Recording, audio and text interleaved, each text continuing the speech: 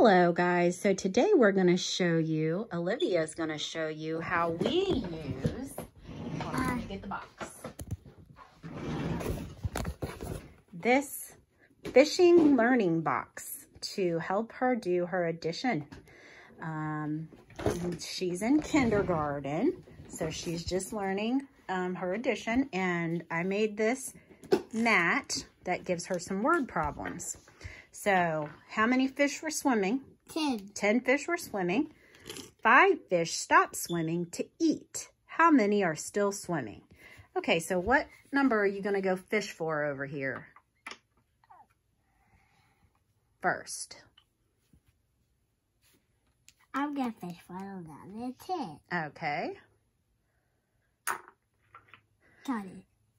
And we're going to put that in the first square. And now 5 fish stopped swimming. So are you going to add or subtract? I'm going to subtract. That's right. So let's find the subtract. I don't need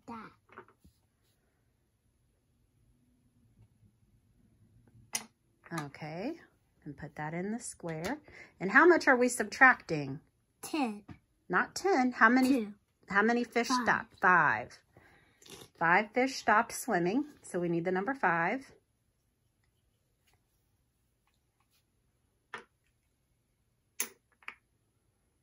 Okay. 5. And then what do we need here to make our equation? 10 minus 5 equals.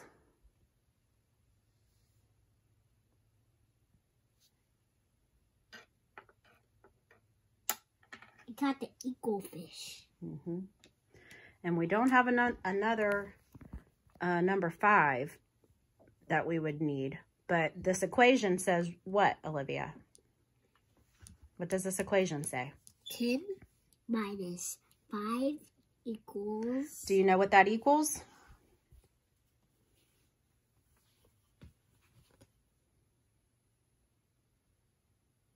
Do you want to use the counters? 5. That equals 5, right.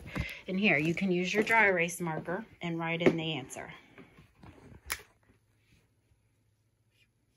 Good job.